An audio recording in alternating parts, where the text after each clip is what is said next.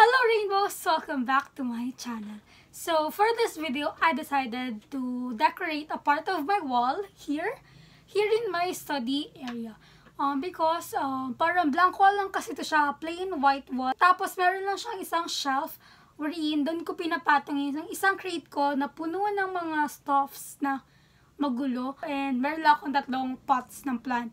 Dahil super boring siya, why not decorate it, diba? Actually, this idea is very common na, like, a lot of people are doing this and kagayahin ko lang sila. Like, I know, nakita niyo ito sa Facebook, wherein they're making hexagon shelves out of popsicle sticks. As in, guys, super simple lang siya. What you will be needing are just popsicle sticks and glue. So, ito na yung popsicle sticks ko. Kita niyo. Actually, ano to siya, like, parang wood color na light. However, I don't want it.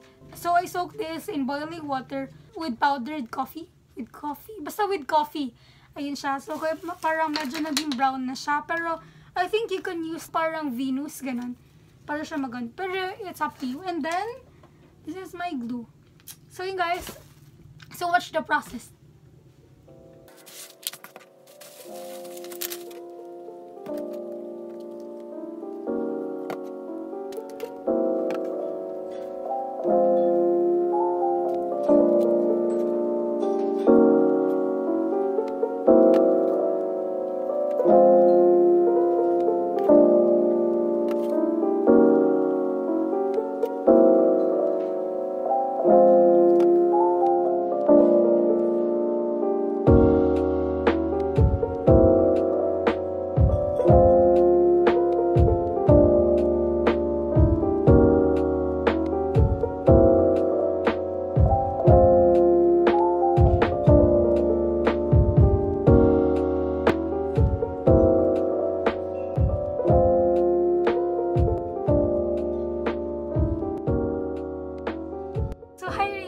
I'm back. So, ito, I'm almost done with the one hexagon. Ito na siya.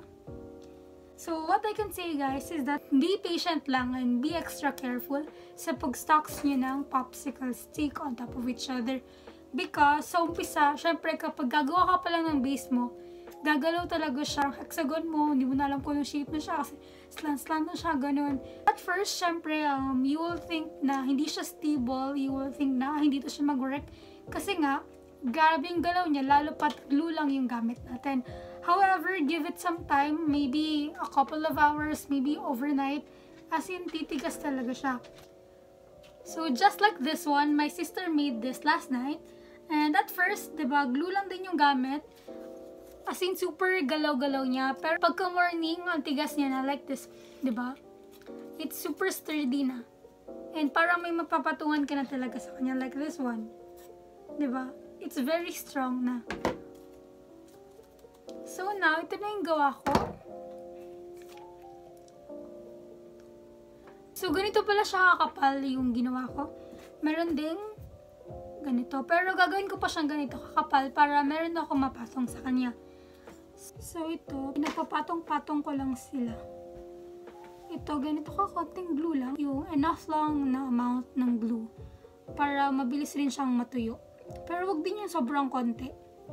Kasi hindi yung didikit. So, just like this one, patong mo na naman.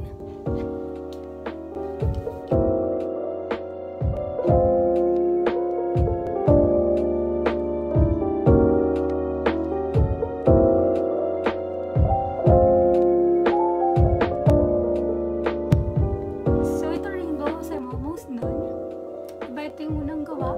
So, parang pagarin ko lang sa lalig. Dapat same height.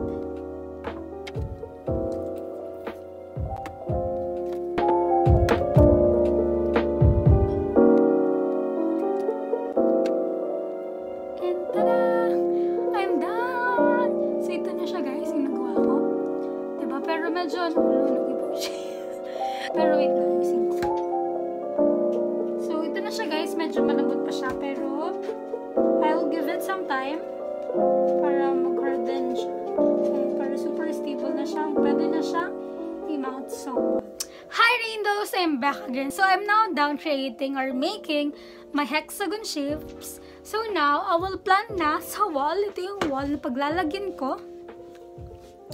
So, I will plan na kung paano yung arrangement, like kung paano ko siya ilalagay.